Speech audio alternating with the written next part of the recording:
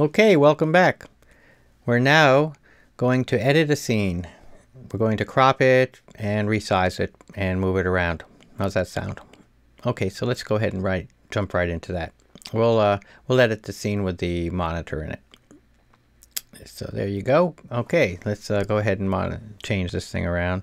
So click on the Edit Scene button, and it now allows you to select the different things, and you probably see a little red line shows up around here, and when you hover over that you get a double arrow, and you can use that to resize the thing just by dragging on it. Okay, so I can resize this. So I can make it small, I can make it large, and again, this is why I was telling you that most of the time when you're using webcam, you don't use it full screen. You're usually using it as a positionable video that you're placing somewhere. Okay, and so let's make this even smaller.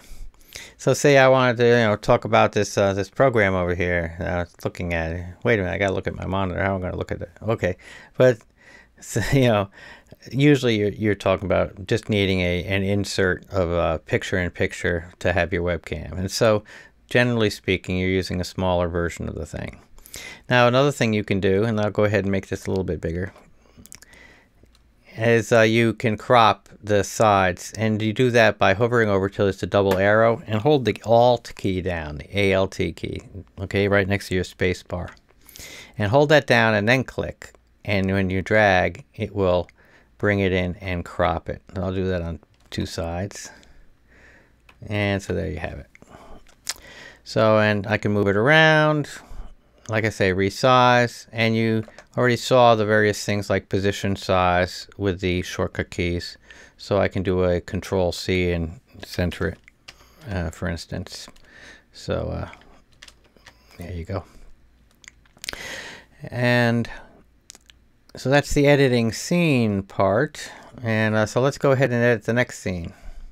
We'll edit this one. This one nearly needs cropping pretty bad, so let's go ahead and select the LifeCam Cinema and hit Edit Scene. And I'm going to hold the Alt key down and drag this in here and pull that in and put this somewhere more typical. Okay, so there you go. So there I have it. So as you see, or I could do Control-C and move it to the center. But you're getting the idea. You can do a lot. You can have your monitor window. This can be the monitor capture. That can be resized. I'm not sure why you'd want to. The whole idea of monitor capture is when you're trying to capture the whole monitor. Now, the difference between monitor capture and window capture is that you're getting all of the stuff that's in the bottom. So let me go ahead and push fit the screen, which is Control F, by the way, and turn this off. I just want to show you. Notice on the bottom here of this screen, you've got the whole taskbar is down there. Okay, the whole taskbar is showing up at the bottom, including the tray. So that's why the monitor capture is used when you really need to show everything that's in the screen. If you don't need to show the taskbar and all, then you can just simply assign a window capture. So let's go ahead and open up a browser window, and let's see, I've got a whole bunch of stuff open here. Let's go to the advanced encoding thing here and try to make it a little bit more rectangular. Okay, so there you have a little rectangular. Okay, so say I was going to, instead of capturing the full window, I was just going to capture this portion here and put that in here. So let's go ahead, and I'm not going to bother adding it as a global source. I'll just add it as a window capture. I'll call it that. And it lets you select from the various windows that are here. So advanced encoding settings, and you can get inner window, leaves out, in certain types of windows, it leaves out the borders around the edges and things like that. So we'll just get the inner window and bring it in, and there you see now it's part of this this OBS software. Let's go ahead and make this a little bit bigger. Oh, I'm encroaching. Don't encroach. Get out of here. Okay, but you can see how it's brought that in to the scene. Okay, and it just captures it as a window. Now there's a couple of other little things that you can do in order to make it so that it overlaps nice.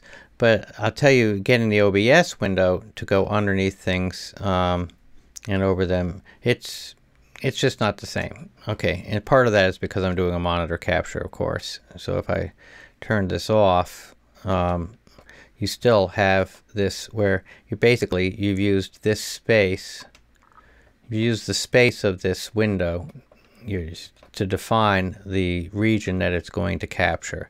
But there are some other ways where it captures it independent of what's on top of it, and but that's for a later time. It's a little more of a complicated type of thing. For now, just realize that whatever you originally had this size set at when you incorporated the window capture becomes the size of the this window, and now it's going to be what is captured in the region. So you see I can make it bigger, and it still cuts off at what the original size was.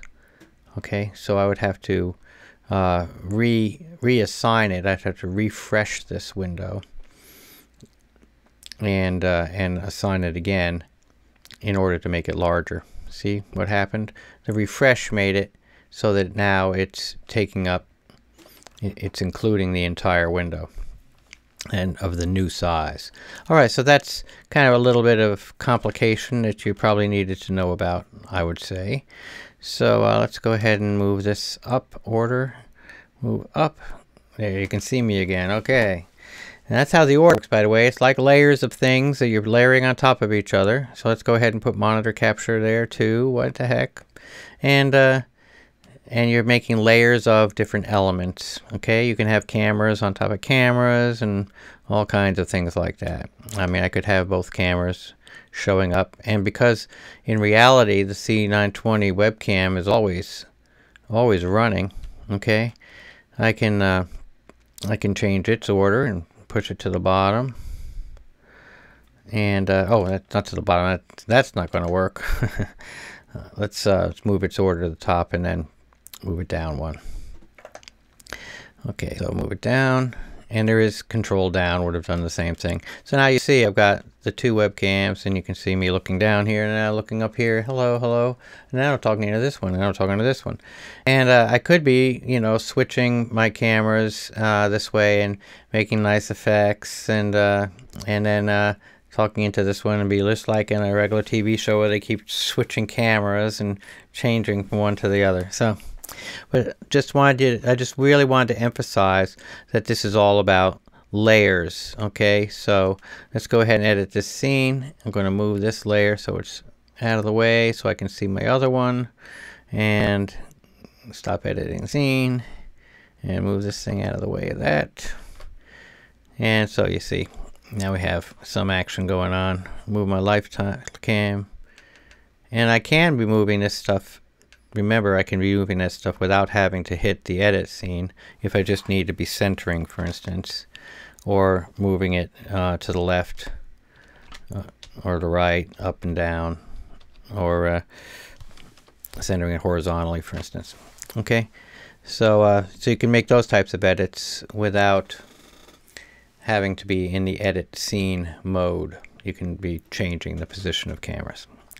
Okay, so that's enough of that. Let's get rid of this dueling cameras thing, and just kind of get moving on with what the next portion of this video is, setting up your recording settings. And that, for people doing recording, you will have most of the information that you really need in order to get the recording going at the end of these 5 videos. Okay, and so see you in the next one.